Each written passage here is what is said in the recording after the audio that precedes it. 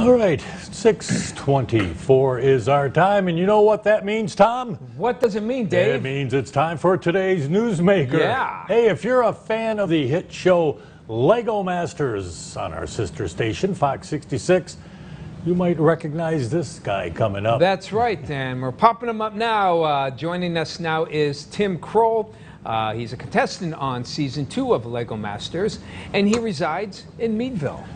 Tim, good morning to you, sir. Tim and his teammate Zach are one of 12 pair of Lego enthusiasts competing for the title of Lego Masters. Yeah. I would love to have that on my business card. No doubt. Also, the $100,000 grand prize. I would love to have that in my bank account. Yes, no doubt. Tim, good morning to you, sir. Hey, good morning. Good morning. Well, Tim, for those who might not know, just tell us a little bit about Lego Masters. Yeah. So Lego Master is a contest between 12 different teams. We all build products or build what is considered a mock. In the Lego world, a mock is called my own creation. And so there's certain rules or certain timelines, but we all get to compete against each other. It's a great time. We have some fabulous contestants on this season here. So the first episode aired. Tonight's the next episode. We're really excited about it. I'll tell you what, there's a lot of great construction that goes into these Lego toys. We have one on our set right here. Did you just build this, or was this already No, built? I couldn't get past the first section here for the most part. But yeah, Lego toys, what a lot of fun. Hey, I hear you're an Erie area native, right? Absolutely. Yeah. Yep. I grew up in Meadville. I've lived there many years, probably 15, 20 years or so throughout my high school years, and spent a lot of time out driving back and forth. Yeah, absolutely. So what's it like there, Tim, working with, being judged by a big-time actor like Will Arnett? You know, obviously Will's funny. That's probably why he got the gig, right?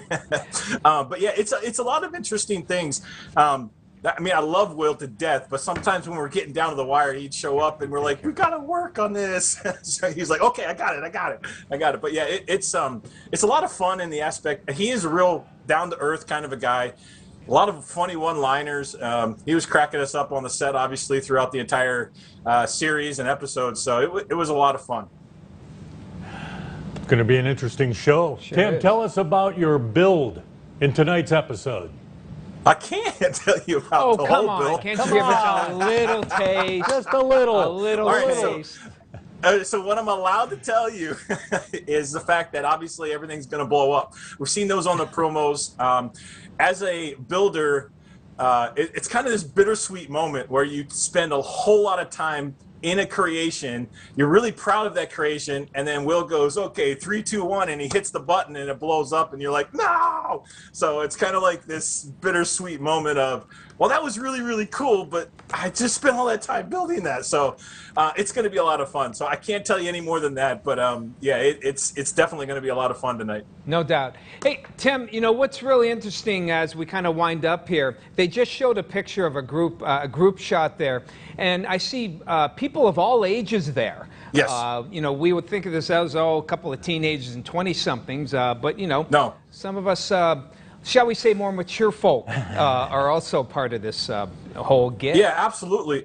So that's what the beautiful thing about Lego is the fact that it applies to everybody. So there's phases, and I can best say this: when I was my son is my partner, Zach is my partner. So as he was younger, 7, 8, 9, we would go through what you would see in the store. You would buy a set, put all that together, and that's what typically the younger children do. And then as they get older, especially in our ages, about the 20s, they start kind of coming back into it, and we start to just be creative, and we use the Lego pieces to be able to build whatever comes to mind. So we don't have instructions. We don't have anything like a set of instructions that you would follow step by step. We just basically create this stuff out of our heads. They give us some parameters. Hey, go build something that looks like this, and then we just go and build it. So anybody that's over 20 is ready to rock and roll and can totally do this. It's just a hobby. I mean, it's a lot of fun.